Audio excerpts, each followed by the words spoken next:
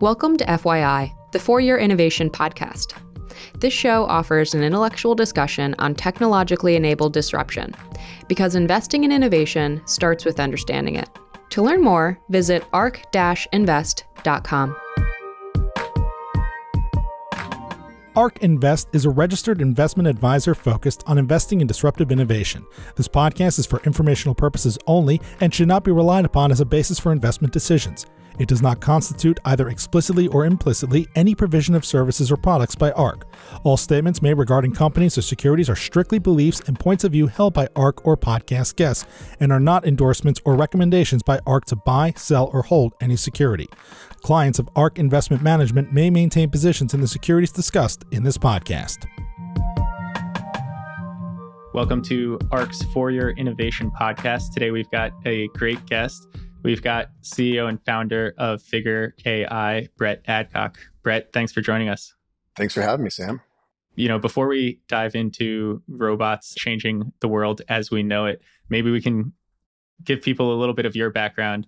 We've actually interacted before because you also, started Archer as well. And that's another crazy, exciting business. So it'd be great to learn your past and how you came to be building a robot company now.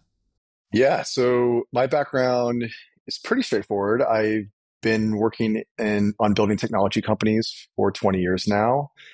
About half that time's been spent in areas of software and internet, and the last half have been spent in areas of AI and hardware.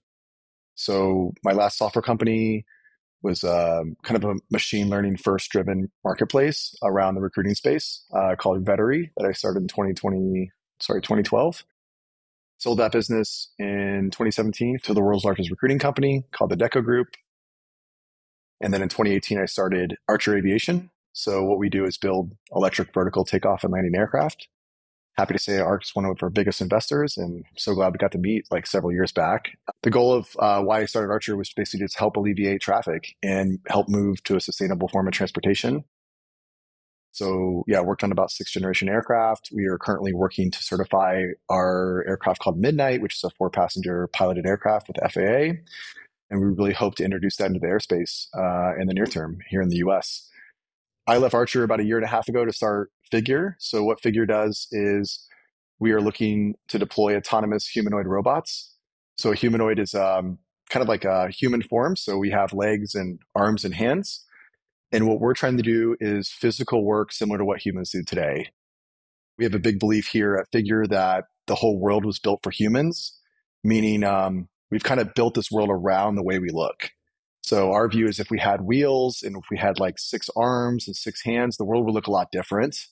It's not as if we're trying to optimize for this world. It's actually the opposite. We've actually optimized the physical world to interact with our bodies, different heights that we have, the way we manipulate objects. So we sit in chairs, we use machinery, we touch tools, and we've made all these items to basically interact with the form that we have today. So really what we're doing here in a nutshell is we're trying to be able to build a autonomous automation system to be able to do human-like work. So our robot is about 5'6". It's all electromechanical. And we have an AI first strategy to introduce this into service to do physical labor. That means putting robots into commercial opportunities to help in the warehouses and manufacturing and retail. And over time, I have a strong belief that every human will own a humanoid, much like your car or phone today, where this robot will be able to do anything you want it to do physically. So grab me a coffee, do my laundry, do this errand. And our team's about 70 engineers today based in California. We've are now walking our first generation robot, and it's now doing complete end-to-end applications in our lab here. So we're hitting a button and it's doing real human level work, which is pretty crazy. And we're working to now to make that much more robust. A lot of it happens to sit in software at this point. So it's basically sizing our entire roadmap, I would say, for the considerable amount of years forward. And into next year, we actually want to start doing real world applications with our customers actually at their facilities. So hopefully as we approach the end of 2024, we're able to start demonstrating real humanoid robots that are highly robust into real commercial settings doing real work. For us, I guess, as roboticists, it doesn't get any more exciting to wake up to a future, I guess, like that. Yeah, maybe we can dive into the software side, right? So one of the big questions always is why now? And it seems like computer vision and advancements in AI and, potentially putting that in a mobile unit like a robot is enabling this. At the same time, I think we've seen you discuss it on Twitter. We've seen Elon discuss it as well, is that you go to start building a robot and all of a sudden you realize, wait, this is also a hardware problem and no one's making the correct actuators here. You can't buy stuff off the shelf that works. And so how do those two come together for making this now we can do this? I get asked this quite a lot, like why, and even reflecting on ourselves too, we ask ourselves like this quite a lot. I think there's like 3 or 4 things that were just not physically possible, like from a physics perspective, 10 years ago, maybe even a little bit less. The first is we need to be able to walk a bipedal humanoid, which means 2 legs, need to be able to balance, needs to be highly robust to disturbances. So we need to be able to interact with that environment, feel it, understand what's going on, and react to it really quickly. If you look back 10 years ago, when you look at humanoids, in video clips or online, they were basically comical. They were extremely slow, hard to balance, falling over everywhere. The last best data point we have is around the DARPA Robotics Challenge in 2015. You look at them and just it was really hard to draw a parallel to okay, that's something I can interact with really closely in a real environment. If you look at the best in the world in terms of bipedal dynamic walking today, whether it's us or Boston Dynamics or the rest, you can see really robust systems that are able to reason and articulate almost better than a human in some ways. I would say at this point, the locomotion side is as good or potentially maybe better than a human. I mean, you see some robots doing front flips and back flips in terms of how well they can basically interact with the world. So we feel like that space just wasn't possible 10 years ago. The sensors and algorithms around being able to control those robots and even the AI training systems around that have gotten so robust that we think this is a solved space. We're making a lot of improvements in this area, but it's definitely it's definitely sufficient to be able to introduce robots into real operations. So the first one is basically bipedal locomotion. 10 years ago, not really possible to do in real commercial viability. The second is we need a certain amount of power and torques in the motors to be able to lift a certain amount of objects and manipulate them. And we need a certain amount of runtime in the system to be able to do real, hours and hours of daily operations. So the energy and power density in both the battery systems and the motors or the actuators were not energy or power dense 10 years ago to be able to do real operations from an electromechanical perspective if we wanted to use batteries and motors. You look 10 years ago, you see some robots like Boston Dynamics were all hydraulic to basically get the the torques and powers they really needed to basically move around the physical world. Today, our system is all electric. We use basically 2170 basically energy cylindrical cells that you would see in electric cars, and we have electric actuators that are basically electric motors with rotors and stators that allow us to basically build a really I would say relatively simple and safe and high power and high energy system. And I do not think this was possible 10 years ago. The third is basically we need to be able to reason through the world really quickly from a perception systems, manipulation policies, high level behaviors. We need to parallelize that work. So from a compute and algorithm perspective, I also don't think this was possible 10 years ago to be able to do. So we're building onboard, 3D occupancy, 20 plus hertz. We are running our AI systems and inferring all that on board with really powerful GPUs. We have several thousand teraflops of GPU capacity in the next generation robot that we're bringing up right now. So I think this is, again, not a really thing where we want to introduce autonomous systems into the world. Wasn't really possible. And I would say the last thing that's been a tremendous breakthrough for the robotic space has been the emergence of large language models. So we're going to be able to take a robot from the warehouse into your home through language. So there's just this need for a semantic grounding of all the world's knowledge that we're going to get through language, meaning I'll be able to, as a robot, interact with a human, be able to understand what you mean, and to be able to actually plan tasks based on what you're saying. And we're going to use all that through language. And we're spending a decent amount of time here now with our AI team, building different types of vision language models to be able to demonstrate those capabilities. And I think, what you said makes a lot of sense, right? Going from the factory to the home and not the other way around. I think a lot of people get very excited about a home robot, but it does seem like there's low-hanging fruits at much higher price points in the manufacturing and factory world, as opposed to someone being willing to pay X thousands of dollars for the robot that can come in and do their dishes or put stuff in the laundry, take it out. I mean, it's really not as if we don't want to do the consumer side. We would love to ship consumer robots or help care for the elderly in these different aspects of the consumer market. Is this, if you look at the business strategy we have, which means we want to get to revenue and we want to get to market as fast as we can, we need to get into markets that ideally are more constrained or less variable, like overall just more structured environments. That's the best. That'll be the easiest for us to do high performance operations. And it'll be quicker for us to build the data engine, the AI data engine that we basically need to build to basically train the robots and to generalize across new tasks. That means getting a robot that we can ship tens of millions into warehousing and manufacturing areas where there's like labor shortages that need our help, that can pay a lot. That's going to be, as a startup, that's going to happen a lot faster than trying to wait 10 more years with billions of dollars in more capital to be able to ship a consumer robot that needs to be really inexpensive, really robust, and needs to be able to generalize much easier across like very different homes and layouts and, items it's going to grab and languages it needs to interact with humans. So for us, we think that this commercial side or more like industrial side will bootstrap what we think is the bigger business to consumer over time. And it will allow us to start getting data really early that we can start training our AI systems with, which is, as of now, though, one of the more important things we could be doing, which is like, how do we think about data collection? How do we think about that at scale? And how do we think about running that through the AI data engine loop successfully and recursively over time? And that's, we're spending like most of our time at this point trying to think about how we do that at scale and how we start doing that in early operations. And we're even spending a lot of time just bootstrapping that data with our certain clients we have. Yeah, maybe can you touch on what are some of the low-hanging fruit tasks that, if you can do these, boom, there's already people that want to buy this. And I think people often think, right, humanoid robot has to do so much and forget that, there's hundreds of thousands of robots that literally just roll on the ground in warehouses now. Or, right, Amazon's rolling out pick and place robots. So there are some very simple things that need to be done. And so which ones are you trying to tackle first that you think will let you deploy into the field? I think it's maybe a few things to hit on first. I think the conventional wisdom that we feel from like the media and the world is that we're going to put robots in and they're going to replace humans doing this work.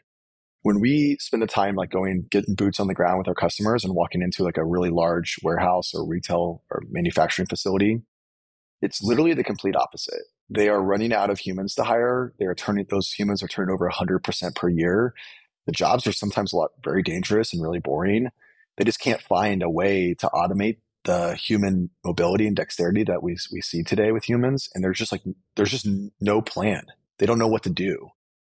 And when you look at a larger company that we say we potentially one of our clients, and you look top down to the factory floor, you'll see like these bays of really high automation where they'll have ASRS conveyor systems or like robotic arms and different things. And they'll be all over the place, all over the facilities and globally.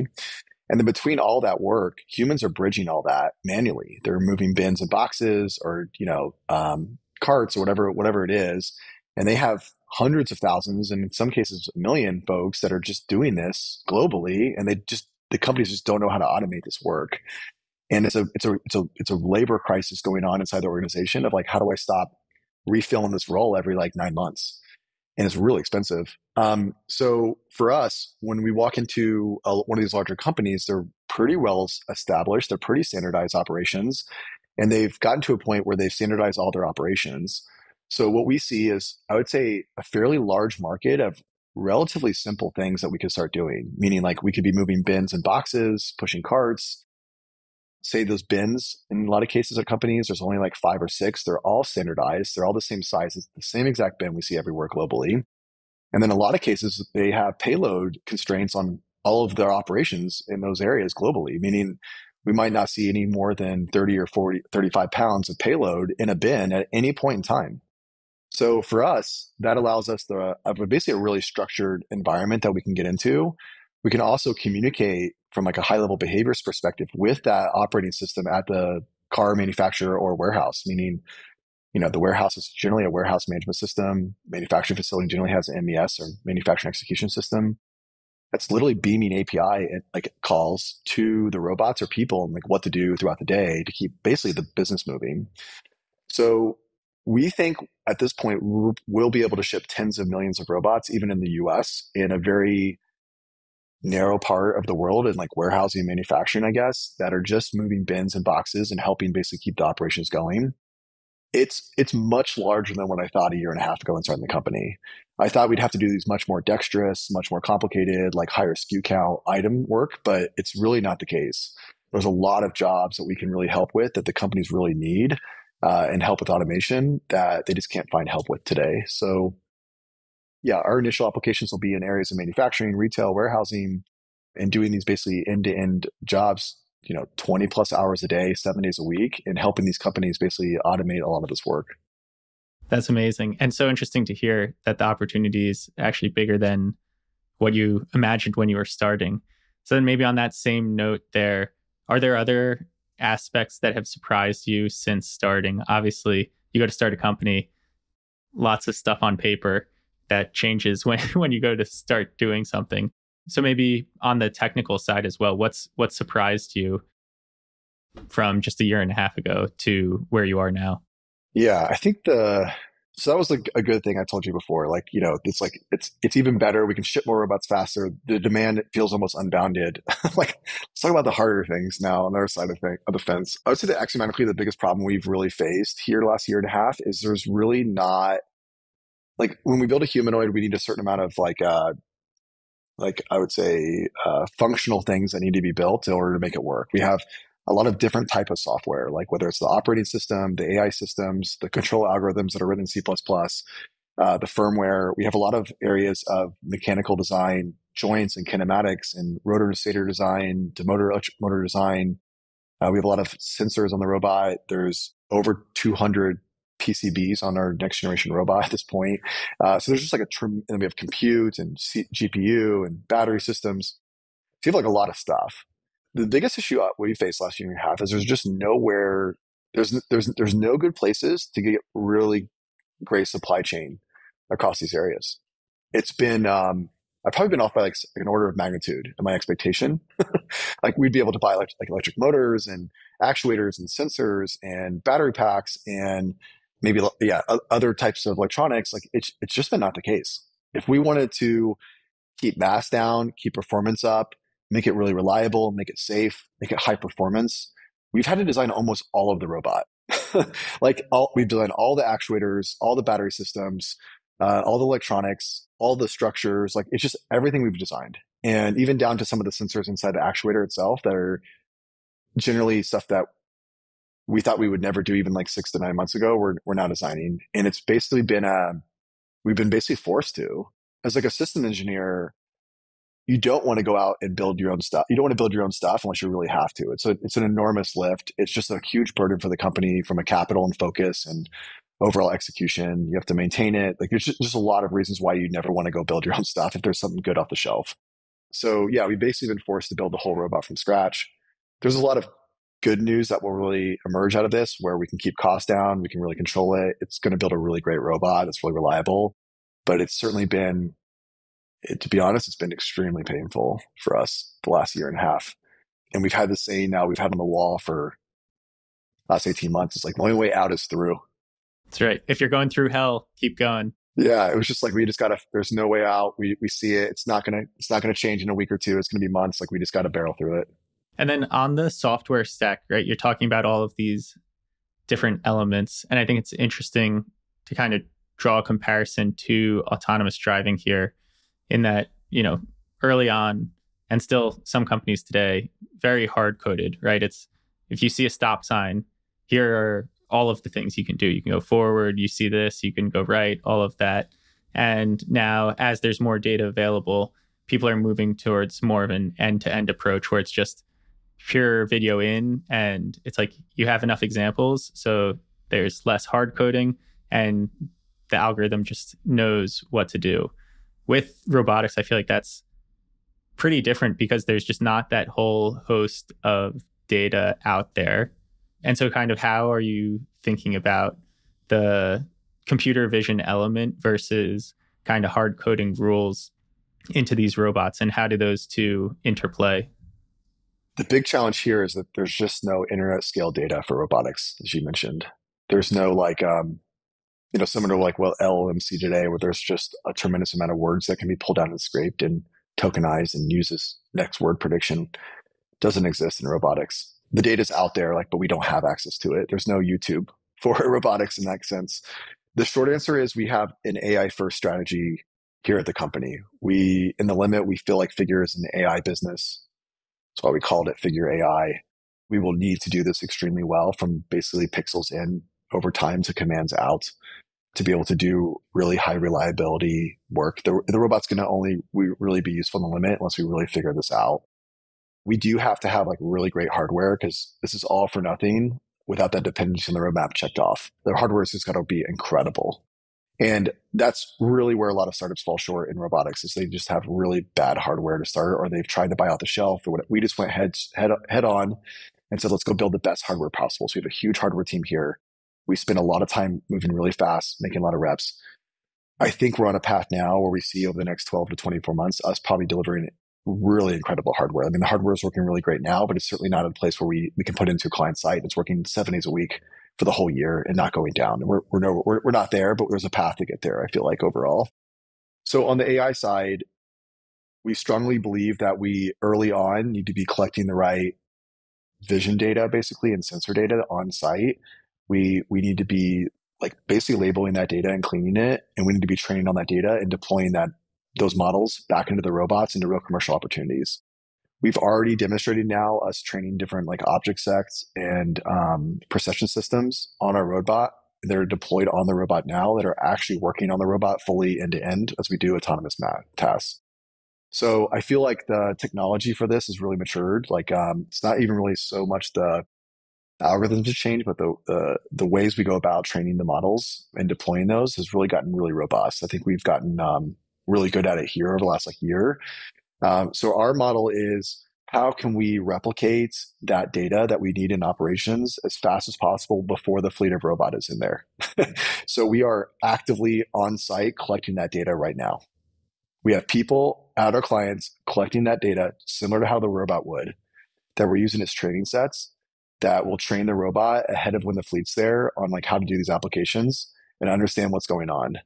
When the robots are actually in market, there's a fleet of them operating, they will be collecting data and we will be doing training on that data, similar to what's happened in the AV space going forward. But the real trick of this is how do you bootstrap that? So we're doing that.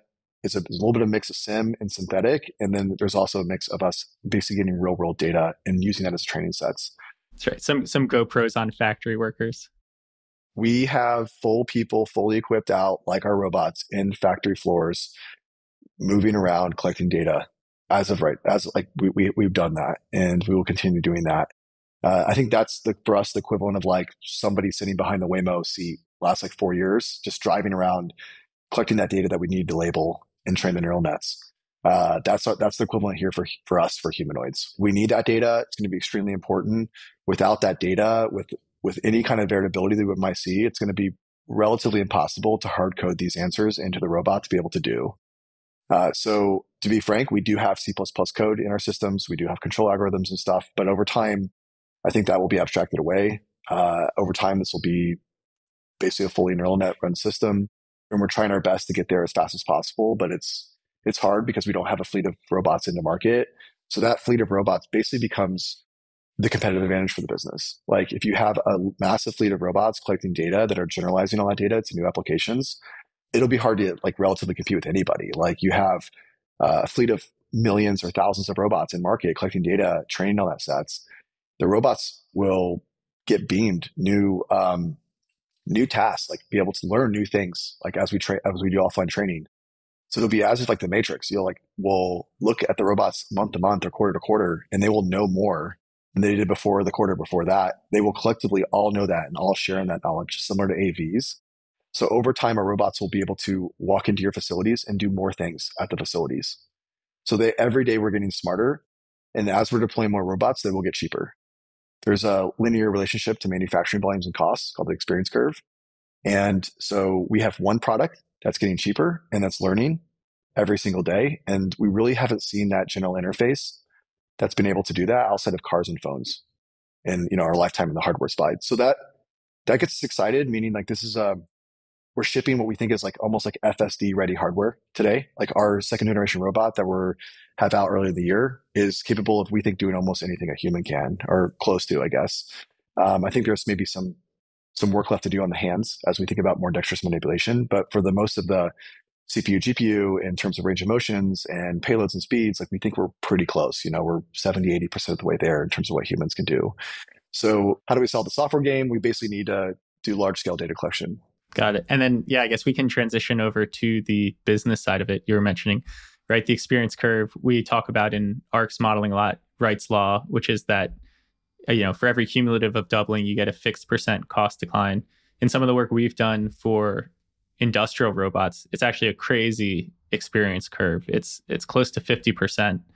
But it's interesting because, industrial robots actually are not that high volume. So it takes a while to get to that cumulative doubling in production. And we're about to set off on a hopefully much higher volume robotics curve here. And when thinking about the robot itself, the bill of materials, obviously small scale, much higher. You're building stuff in-house. I'm sure it's very high. But when we look out, say, 5 to 10 years, you have motors. The batteries probably aren't a huge factor in cost like they are for a car. So does it make sense to think of these as potentially, $10,000 to $20,000 items, or you think they're still going to be far more expensive than that? Yeah, so we've done a full BOM exercise here, and we can talk about what that looks like over time. It's extremely dependent on manufacturing volumes. So the question you want to ask is like, at what volumes is the price? It's we're building like one-off prototypes now. They're extremely expensive. We're seeing the entire structure and motor housings. Like, we will not do this into real production. Like nobody does. We're building the show car, and it's very different than what we'll do in production. The importance of there is the show car needs to be able to demonstrate human-like performance, or it doesn't matter if the robot's $20,000. If it can't do real work, then it's useless. It's worthless, no matter what the cost is. Yeah, exactly. So I think there's a few things here. One is like, if you look at it just like back of the envelope, we have about 1,000 parts in the robot globally. So the robot also weighs about 150 pounds or so, about a little over 60 kilos. So if you look at that comparatively, maybe like a Tesla Model 3, a Model 3 will have over 10,000 parts. So we have 10x less parts, and we have about 20x less mass. So it weighs 20 times more in a car, and it's 10 times more in parts. We feel that this should over time be just cheaper than a Model 3 car, cheaper than the car. Now that's really dependent on like what manufacturing volumes we really hit. And but if you look at like the full BOM cost, there's really nothing in the BOM cost that you look at. You're like, that's really going to be expensive at scale. Like the only thing that we think that might not get a lot of economies of scale, at least in the near term, is probably the CPUs and GPUs. I don't know if we're going to get like a 50% reduction in CPU and GPUs, maybe ever. You know what I mean? Like I just like it depends. Like it's really tough to do that. So we think at a decent amount of manufacturing volumes, call it like 500,000 units a year run rate, that we can get the cost down to below $50,000. Yeah, we're pretty confident of that work.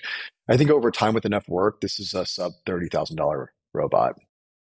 And I think that robot lasts like many years. So you're looking at really depreciating that cost over like many years.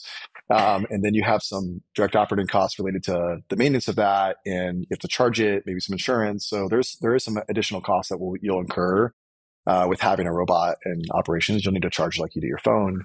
We'll need to maintain it as in some areas. Like at some point, the batteries will be at end of life, and they'll see cell life degradation, just like your phone or say a car would over time. But yeah, I really think this is going to be relatively cheap, and it's going to keep getting cheaper over time. Robots will help build other robots, and in the limit, the cost will just keep coming down. Most of costs in the world are distillation of like human labor. It's really like if you can get the human labor down there's no reason that you can't get the cost of goods and services to start collapsing near zero over time. Right. And that's something we talk about too, is like the history of automation is removing output from human input, right? It's like without the tractor, far more people would be working as farmers, right? You need abstraction away from direct input to output. And robots certainly give a lot of leverage there, which then I guess brings up the next part of the question, which is, what is the optimal business model where you have this fairly low cost robot that's providing a huge amount of value? And, when we're looking at modeling this, you can say, here's all of manufacturing GDP. Robots lead to this percent increase in GDP. And it's like, what take rate of that can you charge as a service fee? Or do you think of it more so, you're just going to hire this robot. It'll be less expensive than a person. And we'll take that on a recurring annual basis. It gets pretty crazy to start thinking about reducing the cost of the robot and robots out in the market, basically doing goods and service work, or helping with that problem. Meaning, for robots out there, just as a farmer, and you're basically powering this with solar things there, and we're using materials that are readily available around the farm, like how the basic cost of all those items collapses to zero over time, especially if a robot's building other robots to do this. Certainly seems that over time, this could have a really fundamental impact on GDP. I mean, GDP is really measured per capita per person, and if you have unlimited people and they're affordable, or really cheap or getting cheaper, what does that really do to overall GDP output? So I would say, our view is that one of the healthier business models, there's basically two ways to look at this. We can either sell the robot like a traditional CapEx model, like the way you would buy a car or something like that. And you would buy it, you would own it, you depreciate it on your balance sheet. That's one model we could do. The second model is basically a leasing model. In the robotics area, they call robots as a service, like RaaS, similar to SaaS, which is kind of funny. And that would basically be you leasing the robot. And we feel that the latter, leasing the robot, is one of the better business models for Figure and for the world longer term. We think it's a way to reduce the upfront burden to how much it costs. It's an ability for us to push more hardware and software into the systems, meaning we can constantly be refurbishing your hardware. We can be pushing new software into it basically weekly or daily, and making the robot better. And if you look at the way the world is structured today, at least on the commercial side, humans are RaaS. You pay humans annually, you lease them. So the businesses are all set up to basically lease this kind of labor. So yeah, we think it's a way to, at least for the consumer side, to get the cost down to ultimately hundreds of dollars a month per person to own a humanoid to be able to do this work. But, I don't think there's going to be, it really doesn't matter. For us is how do we get the cost down of this to help benefit the world? And our mission here is to really help expand human capabilities. How do we really do that? And the only way we're going to do that is get a lot of robots out. And the only way we're going to do that is if it's really affordable and really makes sense. And then the only way we're going to do that is if it actually does useful work. So I think, we're a little less worried about nickel and diming every client or whatever else. We just really want to ship billions of robots into the world and make a huge impact and really help people. That's really why people are here working so hard and why I wanted to start the company. So over time, we just want to build a really affordable system. So that'll just take time. It really dependent on that is it needs to do a lot of useful work across many different types of applications. And then we need to get the cost down so it's actually affordable. So, those will really go hand in hand. We really can't have it be too unaffordable or can't have it be too unuseful. It's got to be really useful and really affordable. So we're working through a lot of design for manufacturing and cost reduction across the system. And we're spending a lot of time just figuring out how to make the platform generalizable to almost any application we would see in the world. There's a huge opportunity. We already touched on it for low-hanging fruit into factories, then maybe into the homes at higher price point. Individuals are willing to do this. When do you think the robot is indistinguishable from human capability? That's a really hard question. Humans are really capable. We have a lot of degrees of freedom, really flexible. We're squishy in some way. That's a really hard answer. And I would say my view is based on different applications over time. It's kind of how we're looking at it, meaning we'll see a lot more capable robots be able to do like types of warehousing and manufacturing jobs just as good or maybe better than a human, like over the coming, like this decade, like that we live in now. I think you will then, once that's getting to a certain maturity, you'll start seeing robots into the home. They will be more expensive at first, just like every adoption curve. And over time, they'll get cheaper and they'll do more and more things. But we'll start seeing that kind of like end of decade. We'll start seeing robots into the actual home doing real, actual useful work. We will, over the coming years, be able to demonstrate like real kind of high level behavior interaction with humans to be able to like talk to you, understand what you do, do applications based on what you say. So whether it's like, go pick up this tea on the table that's spilling and go clean it all up, like we'll be able to actually start demonstrating those applications. But that's really like, it really needs to become like really robust and really affordable and be able to kind of put in any scenario and understand and infer what's going on. And then the home is a little bit less tolerant of failures than in the warehouse. So like if I walked in and dropped the number one dad cup in your house, like that's no good, right? Like if I drop a bin or something like that at a warehouse, it's a very, very different type of, very different. So yeah, we hope over the next 24 months, we're introducing our robots into commercial opportunities on the floors of a real customer and doing real useful work. We hope to be able to demonstrate fully end-to-end useful work within the next 3 to 6 months in our lab here, fully autonomously. And then over the coming years, like single-digit years, you'll see them in real big company, like Fortune 100 companies doing real work every single day, 7 days a week. And then as we approach the end of the decade, you'll start seeing these pilots at homes, helping think about maybe caring for the elderly or doing housework chores.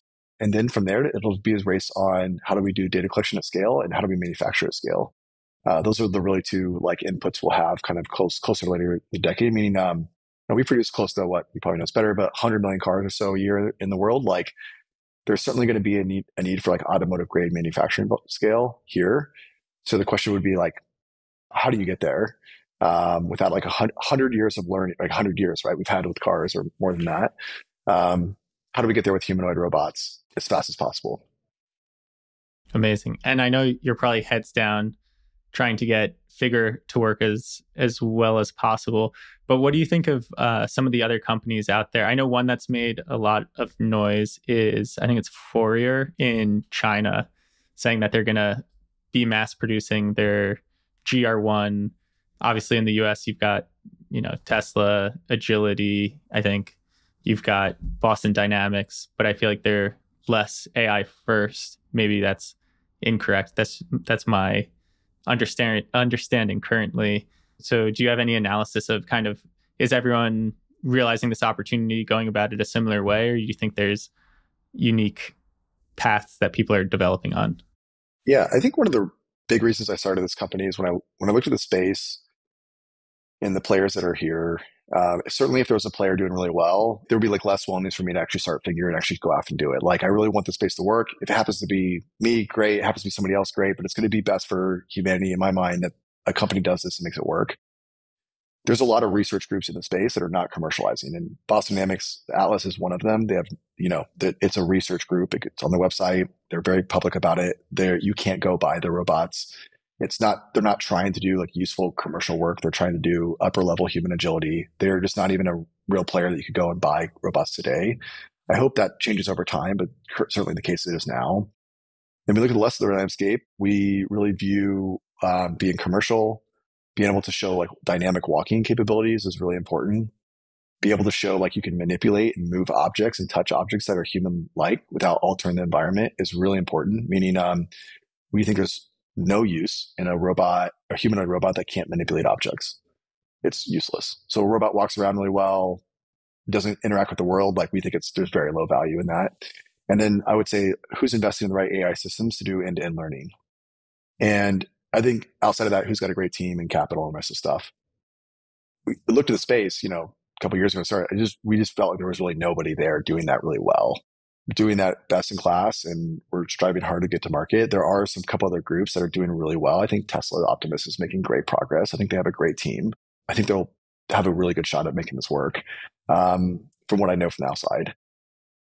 And then beyond that, we really don't pay too close attention to the rest of the groups. We feel like what the dependency is for the whole industry is that somebody needs to show the world that there's useful human-like work that clients would pay for that are happening in the world. And we've seen zero of that. We don't think there's a single application we've ever seen where if that exact application existed on the floor that a client would pay for it. It's either too slow or they modified the environment to fake it or whatever else, or it's a prototype set up. So that's a huge burden on us and anybody else that wants to go out and try to make this work. That means for us, we don't view there's any competitors. We don't feel like we're even the group that's like out there demonstrating that yet. Like, so the start line starts with like, who's the group or who can demonstrate human level performance work that a client would pay for. And we hope to be able to do that as soon as the next 90 days, which we're very close to doing right now in our lab. So you would probably be able to walk in today and see us doing pretty close work to what actually a client would pay for. The exact constant operations, scenarios, speeds, like we're just doing the right work we think that are like that we're seeing that our clients really want. And I think that's what we feel a burden on here is, can we demonstrate really useful human-like work? And the space is yet to see that. I feel pretty optimistic that you're going to see that in 2024 for sure. And I think you're going to see it from us, and hopefully some other groups really demonstrate that ability because the space really needs this. But I think you can expect next year that you'll see Figure doing fully end-to-end human-like work that clients will be paying for. That's amazing. And are you hiring? And how should people follow along on this journey, right? How, like, you know, we're going to send this out there. You know, who are you looking for? Who should reach out? And then for all of the robot fanatics out there, how do they follow along? So I think first, just follow along. We at Figure are posting a lot. So I'm personally posting a lot about the business. Figure is also posting all the major updates, what we're doing. We're going to try to be very open. I call the process like building in public. So we're going to try to do that. I'm trying to do that personally in my social. Trying to do that with Figure. We're trying to be like very transparent. We're just like giving updates all along the way. You'll see us within every 60 or 30 days, providing very significant updates to the world, whether it's videos, just overall updates of what's really happened and milestones. So, you know, we're on Twitter, we're on LinkedIn, just like we're on YouTube. So we're going to try to basically have a public first approach to all of our announcements going forward. As it relates to hiring, we treat the hiring process like super important. One of our company core values is building a championship team. Like, how do we build the best team ever assembled to go do this? I talk a lot about how we're like not a family, but we're like a championship team. And we're all coming together and want to make this great team. Like, not great, you know, maybe not the best individual person here and there, but like just the best team possible we can put together. And we're looking for folks with exceptional abilities. So we're hiring at figure.ai if you go to the career section. And most of the hires that we have now are across our AI systems teams and various software teams. So we have, I would say, a lot of hires we need to make. We need to probably triple the size of our AI team over the next like 6 to 12 months, which we're actively doing right now. The team's completely incredible. Folks from Google DeepMind that have worked on robotics, crews that have worked on procession systems, just like I would say the best in class folks that understand autonomous systems and basically AI training. So, our process is pretty difficult to get through because we're looking for like pretty spectacular folks. But, you know, recruiting is like one of our core focuses for the organization over the next 12 months is how do we continue to bring in the best and brightest folks into the organization. Amazing. Brett, thank you so much for taking the time from building the future of robots to sharing all this information with us and the world. Can't wait to see what Figure has to offer. And remember, if you see Figure on a dating app, it's 5'6". So if it's saying it's 6 feet tall, you know they've become sentient. Yeah, exactly. It's definitely lying. Well, Sam, good to see you again, and thanks for having me on. ARC believes that the information presented is accurate and was obtained from sources that ARC believes to be reliable. However, ARC does not guarantee the accuracy or completeness of any information, and such information may be subject to change without notice from ARC. Historical results are not indications of future results. Certain of the statements contained in this podcast may be statements of future expectations and other forward-looking statements that are based on ARC's current views and assumptions and involve known and unknown risks and uncertainties that could cause actual results, performance, or events to differ materially from those expressed or implied in such statements.